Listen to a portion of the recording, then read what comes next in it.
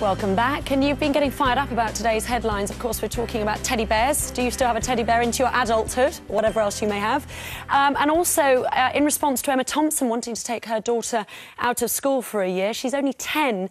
Danielle in West Sussex, my parents took us on a trip around the world when we were 10. It was a wonderful experience that we'll never forget. I'm now 36, a teacher. It was a great thing to do. It's very positive. Joe in Cheshire. Why won't she get prosecuted? If I took my child out for more than 2 weeks, you get a letter for a fine. And it's OK for celebs to take their kids out of school for a year, but if I take my child out for a week's holiday, I get a fine as well. So that's what you think about the gap years. Also, teddies. Angela in Nottingham. I still have my teddy bear from when I was 3 months old. I'm now 27, from my 9-month-old son.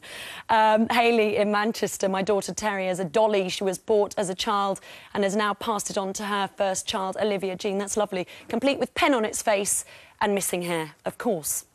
So keep those emails coming up. Right then, weddings. It's meant to be the best day of our lives. Mine was, but the preparation can often get a little bit too much. Bridezillas, mother-in-laws from hell, and grooms doing a runner.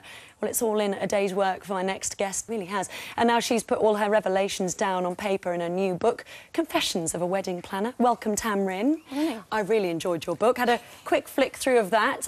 Welcome back. Jimmy Mystery will be first. It's competition time. Here's something to bring the sunshine into your summer. A chance to be £25,000 richer. That's enough to brighten up anyone's week, and that's not all you could win. Take a look at this.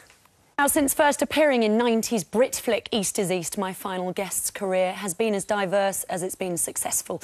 From his small screen role as the lovable Dr. Fonseca in BBC's EastEnders to big screen success in blockbusters such as Blood Diamond, The Guru, Jimmy Mystery's latest venture now sees him stuck underground in Brit horror movie Basement. And this one's definitely not for the faint-hearted. Why won't she get prosecuted? If I took my child out for more than 2 weeks, you get a letter for a fine. And it's OK for celebs to take their kids out of school for a year, but if I take my child out for a week's holiday, I get a fine as well. So that's what you think about the gap years. Also, teddies.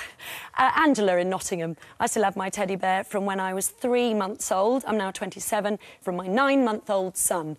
Hayley in Manchester. My daughter Terry has a dolly she was bought as a child and has now passed it on to her first child, Olivia Jean. That's lovely. Complete with pen on its face and missing hair, of course.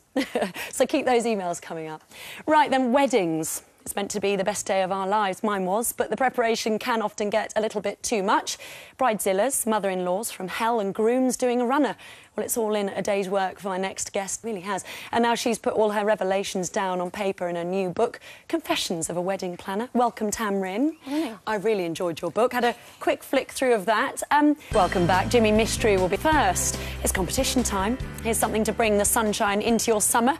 A chance to be £25,000 richer.